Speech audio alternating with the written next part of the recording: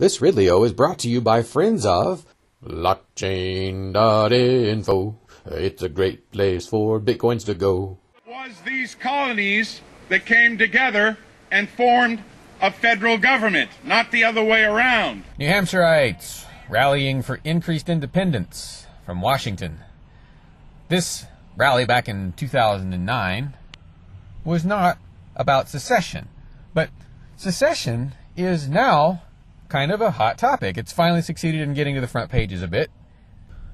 And if our job as liberty folk is to stir the pot a bit, I wonder why there hasn't been a piece of secession legislation yet.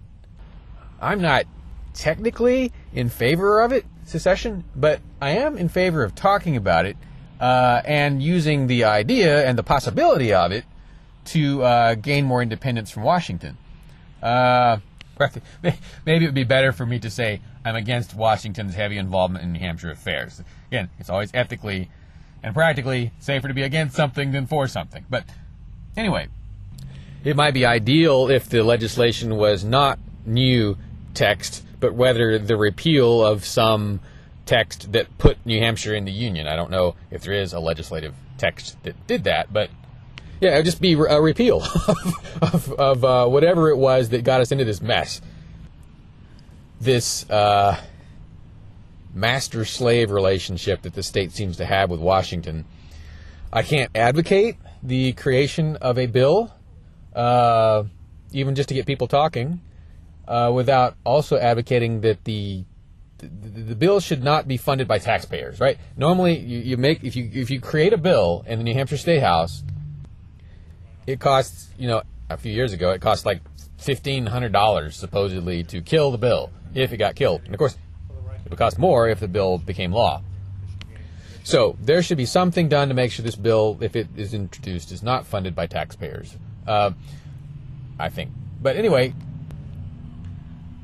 if that is the case, I like the idea of such a bill being brought forward. It'll get people talking. It will get us on ABC News. It will get us where we're supposed to be. Look, the Free State Project by now, we should be getting denounced every day by giant federal officials. I mean, the federal, Obama should be having to talk about us every day. That's where we should be by now, but we're only like a third of the way to that point. Or are we? Maybe we could be at that point very fast with just a bill like this. Anyway, just a thought. Hey, by the way, one of the reasons why going back to the bill. In practical terms, if you are a person who lives in New Hampshire, you can make this happen, almost certainly. I would bet that 10 to 20 calls to legislators who you know, or some of them who you don't, call the right legislators. I bet sooner or later you can find a legislator who would sponsor this bill. So you have the power as an individual to make this happen. I've done it twice. Again, I stopped doing it because I didn't want to create any more taxpayer expense. When I learned that it cost money to have these hearings, I stopped having bills submitted. I only had 2 submitted. But again, if the financial issue could be resolved, this would be great. I'm, again, not certain that secession itself would be great because it's almost always associated with some kind of upheaval. There is the possibility of the state, New Hampshire, could fracture if it were to secede. You saw how in the former Yugoslavia there were sort of fractures of states as they seceded, although ultimately they did end up whole. Some of them did. But I mean, what I'm trying to say is, I guess, in the United States, it's the same situation. When you had the petitions in Texas to let Texas be independent, there were counter petitions almost immediately from parts of Texas that wanted to secede. They wanted to secede from independent Texas and be part of the federal union. For me, is that it's a federal crime to conspire to prevent a federal agent from enforcing their duties. So, quite literally, the entire Republican House membership who voted for this bill could arguably be charged with a federal crime. So, and there's that sentiment in New Hampshire too, especially the more liberal parts of New Hampshire. If New Hampshire really were to secede, you would probably see counter-secession in the Cheshire County area and in the Portsmouth area. You might also see pressures in the north in that direction. So they could get very complicated and messy, and people who are secessionists would be they'd be held responsible for the results.